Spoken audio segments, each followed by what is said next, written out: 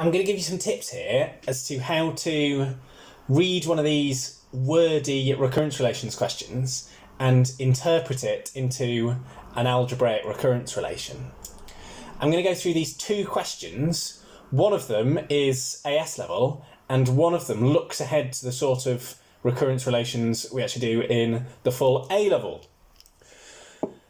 I'm going to use these tips that I have mentioned a lot of times before, so often that a student at some point made me this mug with them written on. They actually missed out this first tip, which is useful for A-level exams, so I've added it on. I'll go through these. We're going to ask ourselves, what chapter is it? What algebra can I write down? What do I need and what do I have? And what can I draw? This what chapter is really useful in an A-level exam because it lets us figure out what techniques we're going to use. We know that these are recurrence relation questions though, but imagine you're in an exam and you're deciphering this question. It's important for you to realise, oh, I'm seeing some things that makes me spot that it's a recurrence relation question, so that you know what sort of things you're going to be doing.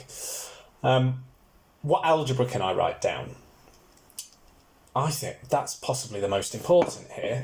Let's just get stuck into this first question. I'm going to make it a bit bigger. There we go, it's this question first. A certain number of people at a gathering shakes hands with everybody exactly once. HM be the number of handshakes that occur. So as knowing what chapter it is, we can immediately imagine what the solution is going to look like. It's going to be something like, well, they've written it in terms of a function here, but I'm going to use our normal recurrence relation notation. It's going to look like HN plus 1 is some number times HN, possibly with something added or subtracted onto the end there. That is what all of these A-level exams, all of the questions in the AS level exam look like. And we can write that down straight away. And now we've only got two values to find. What we've done there is what chapter is it and what algebra can I write down. Have this as it, we know what we need in this case, but what can I draw? For some questions, that is about drawing a graph, drawing something mathematical. I think here, what actually helps me is just to draw the setup. Even if you're drawing little stick figures shaking hands, it might help you if you're stuck, if you don't know a way in. We've got a certain number of people at a gathering, and each person shakes hands with everybody else at least exactly once. So let's draw n people. We can't draw n people, so maybe I'll draw 5 people.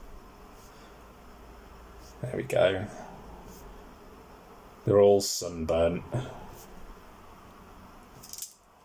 And they're all shaking hands with everybody else exactly once. So they've shaken hands. They have.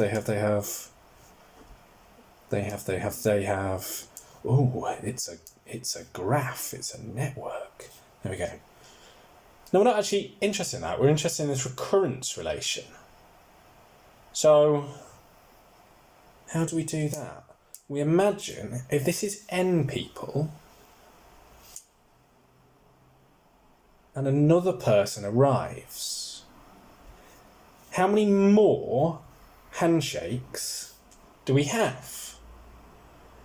Well, we've already got all of the current handshakes, and then we've got 1, 2, 3, 4, 5 more. And in this case, n was 5. So that is exactly how many people there were before. So there's a 1 there, plus n handshakes. And that's it. That's it. I'm going to draw that out. I'm going to write that out again without those underlines. HN plus n. And it's just that.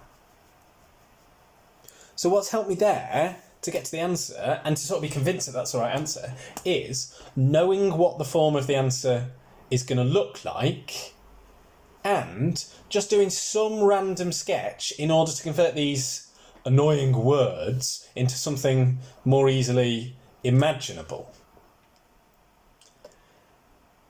Let's go on to this one now. Have a read of it first and try and think why it's different and why this might be the second year content, the year 13 content, rather than just the year 12 content. Have a read of it.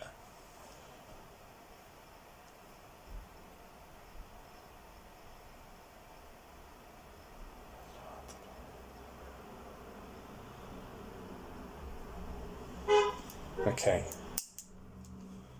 What chapter is it? It's recurrence relations. In the year 2, we don't just deal with what are called first order recurrence relations, where it just looks back one step. We deal with second order recurrence relations, so that each each term relies not only on the one that comes before it, but the one that comes before that as well.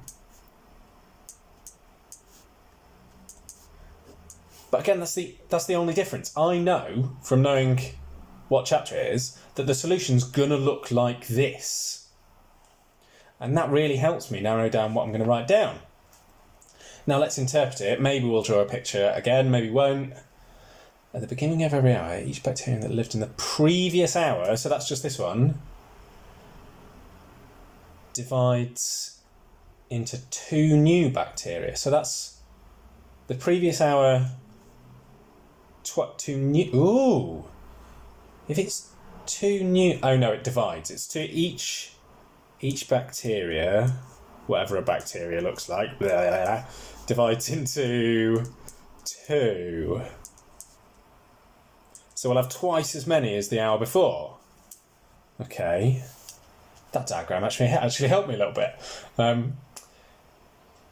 All bacteria that have lived for 2 hours die. So all the ones that are 2 hours old are gonna get subtracted. So that's like -1 lots of that. I guess this term would be if we add any bacteria into the whatever it is, the growth, but we're not saying we're adding anything, so that just goes away. That second bullet point is saying at the beginning of the first hour the population was 100 bacteria, so that's telling us what B1 is. Fab.